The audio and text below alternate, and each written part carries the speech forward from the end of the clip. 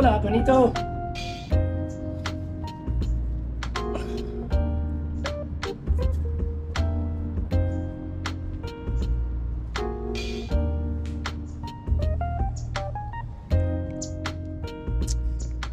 Let's go check on the bananas. We'll get some more popping.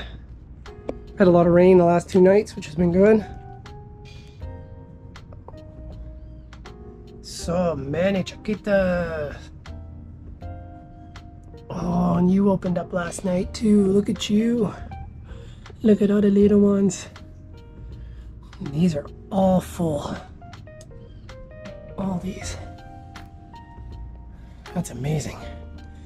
I got this little one, that little one at the back, plus this one here for the new year.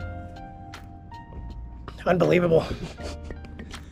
I'm not going to be around because we're leaving in a couple days, so I'm going to miss these ones, but the boys next door are going to be down here probably just in time to catch this whole bunch, which is amazing. So I hope they get to yield the fruit, which is awesome. And then hopefully in the new year when I'm back, either that one will be going or one of these ones. So it's pretty awesome.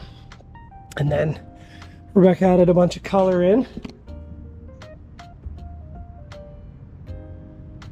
We're just, don't mind the vacuum and stuff, we're just cleaning and adding.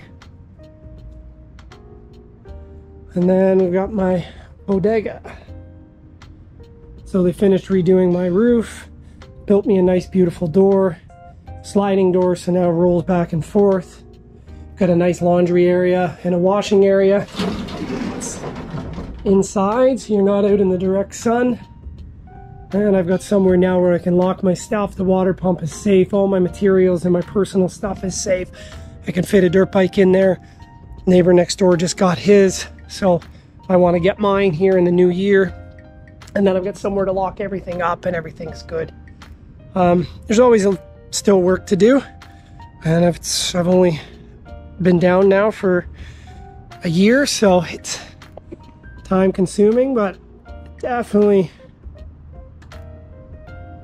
looks a lot better now than what it did when I got here. So I'm happy with it.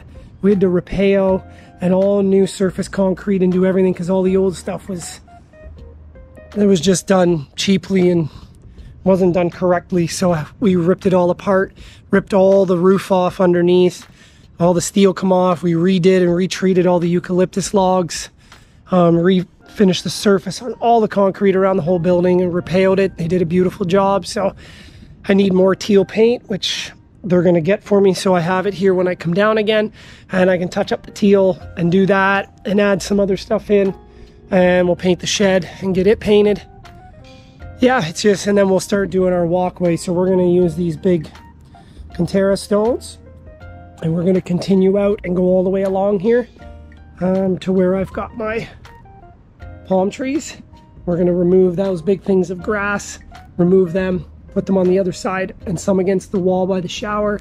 And then we're going to have a nice big beautiful walkway, go all the way out and then around to the shower and out the other entrance. So then you're not walking. It was those yellow stones there, which are these here, which was fine, but I kind of want to use these big stones because the boys next door have them, and when they're all done and concreted into place, as you can see, they don't move, they don't go anywhere, and they sit up nice and high, and you turn them sideways like these ones and it makes you a border. So you can have a border, flat stones, and a border, and then make like garden boxes on either side of it where everything plants and stays in. So that's the goal. So I'll do 2 stones here, and then as soon as I get past the lime trees, once I get past those lime trees, then I'm gonna open up and do 3 all the way down, and then garden box in my palms.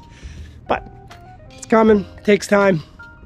Super happy and grateful that everything looks the way it does right now. And I know it's gonna take time, especially if I only get down here once a year, maybe twice. But it's going to take time and money, and I have to be very aware and conscious of both. So, because I am by no means in the position to just walk away and spend money. I have to work. I have to work 2 jobs in order to do this, and still live back home. So I'm hustling. So anything I can do down here myself work-wise, I have to do it. They've also put my hydro in. So now I'm also connected to hydro, into main hydro. Plus I have solar up on the roof. So I have the best of both in case a storm comes in and knocks the power out. And they rebuilt my steel on my gates and my tracks for now. So my plan is to paint the steel on the gates a little better color once we do the wall, and then do some artwork on the outside of the gate for Casa de las Olas. And the same is right here.